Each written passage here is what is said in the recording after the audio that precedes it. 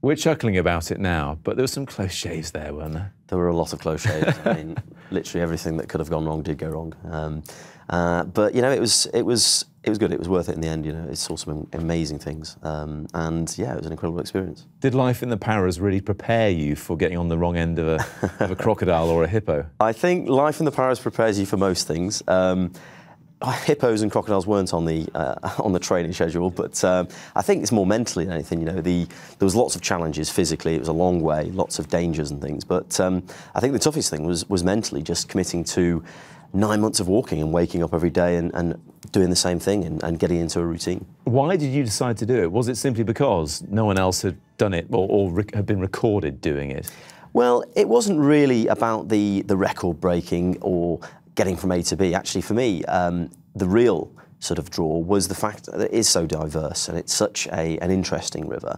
And also it's a great opportunity to explore modern Africa, to inspire other people to want to undertake their own expeditions as well. Because, you know, most of us from our school geography will know the Nile's pretty long, although it has two starting points in Ethiopia. You started at the other one in Rwanda. Yes. That's such a long way from, well, yeah, it's tributaries. 4,000 miles, 6 countries. And I worked it out, I took about 7 million steps, so quite a long way. So weren't you wearing one of those little things that records I didn't know that. You'd have broken the world record, surely. I know. Surely. What was the, well, I know what the lowest point was, and we'll talk about that first. The death of Matthew Power, an American journalist who joined you for part of the walk. I mean, you couldn't have foreseen that happening, of course. No, I mean, that was obviously an absolute tragedy. It was something that was very unexpected, and it really demonstrates just how dangerous things like heat stroke can be. And unfortunately, I was in a very, very remote part of Africa, and there was just nothing that more that could have been done. Obviously, you know, we did try our very best to save Matt, but unfortunately, he passed away. And then, of course, you were caught up, as we mentioned there, in the civil war in South Sudan again. Yeah. You must have feared for your own life there. Well, again, very unpredictable. You know, the civil war actually started about 2 weeks after I had already begun, so I knew for months, really, that I was going to be walking towards this very unpredictable place.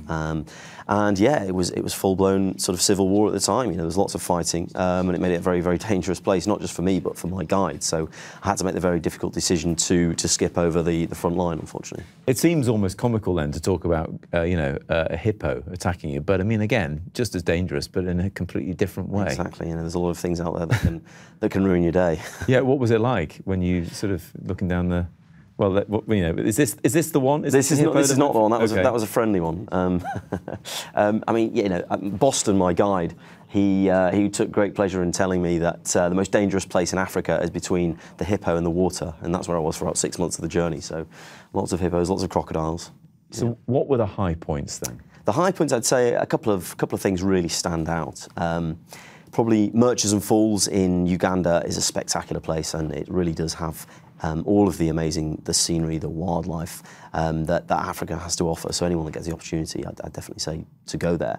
But really, it was about the people, especially in Sudan. Oh, like the Mundari tribe. The Mundari tribe in South Sudan. The Sudanese people, incredibly friendly. I think it says a lot about a country where, you know, I couldn't walk for more than, you know, a few meters without somebody trying to drag me into the house to offer me a cup of tea. So really friendly, very hospitable. They look very friendly there. And look, Levison, I know you've got another expedition in the offing. You can't tell us about it, it's still under wraps, but when you do, come and tell us about it. I'd love to. Something big on another continent that maybe begins with an A. Okay. Narrows it down a little. We'd expect nothing else. Thank you very much indeed. Good to see you. Thank you very much.